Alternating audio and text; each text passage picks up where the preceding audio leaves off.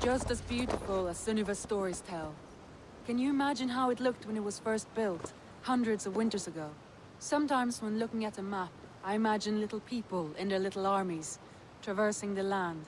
And now, staring at these ruins, I imagine people of old, how they lived, never knowing what would become of their monuments. You have a fertile imagination. I want a view from the top. Shall we? Lead on.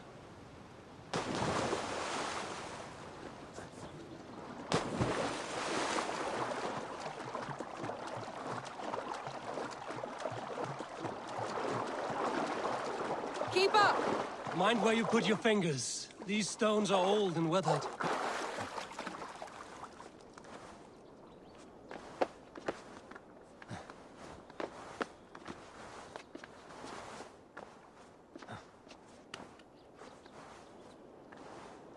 You climb well for one who folds maps. You jest, but I have raised the frames of longhouses and hammered the ribs of longships. My hands are calloused from hard work.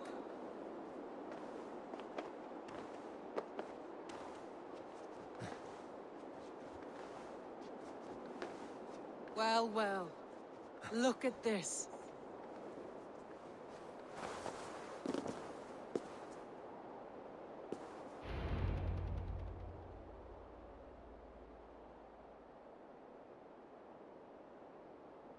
A stunning view. It reminds me of my early years in Norway. How I used to climb the hills beyond the wood. You have an adventurous heart. I hardly see it behind the table, but now I've watched you scale a tower in furs, soaking wet. I was rowdy in my youth. Hunting, sailing. I was a wildling of the open air before I became this staunch and stoic woman. Married off in service of peace between two clans. A noble and worthy role, but not one I had ever imagined for myself. You would have made a fine wandering warrior. A Jomsvikinger, free to come and go as she pleased. I think so too. It may be we would have sailed together, over the open seas, raiding or traveling. Or faced each other on the field of battle. Without your marriage to Sigurd to secure peace, our clans might still be at war. True. Very true. Thank you for today. Every bit of it has been a dream, and I'm not keen to wake. Then don't.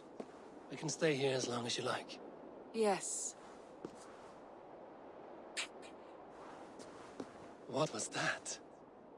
Oh no, I'm sorry. I shouldn't have. I got away from myself. No need to apologize. Sigurd is your brother, and I have put you in a very difficult position. The heart does not do politics like the head. It may be the meat, it may be the air, but there's no need to apologize. I am sober enough. But the truth of it is, I have felt this way for some time now. I care for you, Eivor.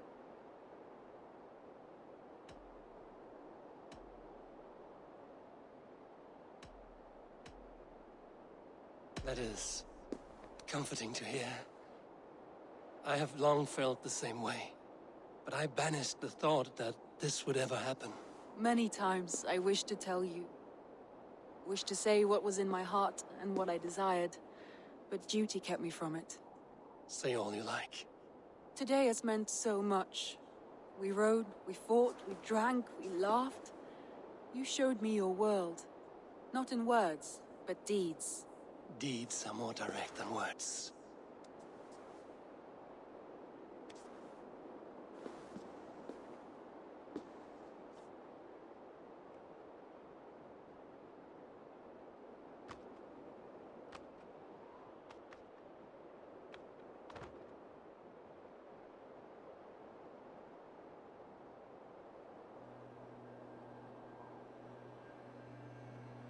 Andrei?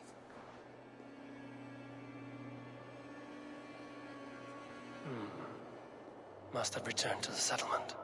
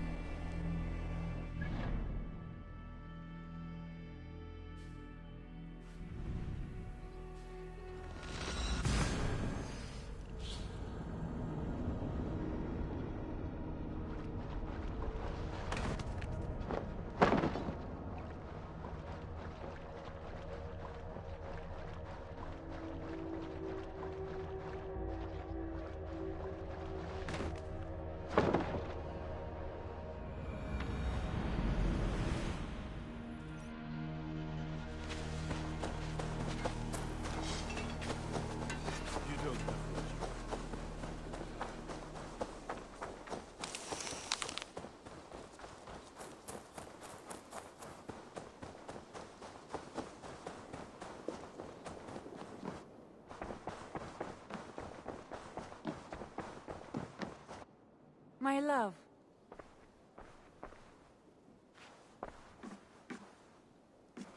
Randvi, you left so suddenly. There is work to be done. There always is. I see. But do not think for a moment that I have forgotten you and our wonderful day. Nor would I wish you to. Good. Then we see eye to eye. And heart to heart. Yes, indeed.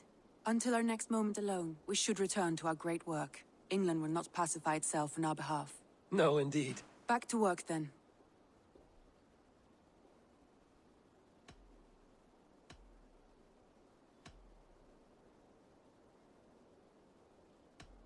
I should go.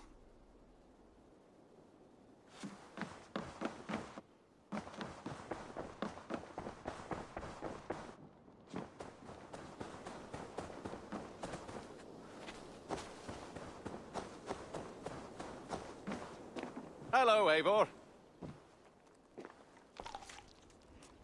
Petra. Eivor, how are you? I should go. Let's talk again soon.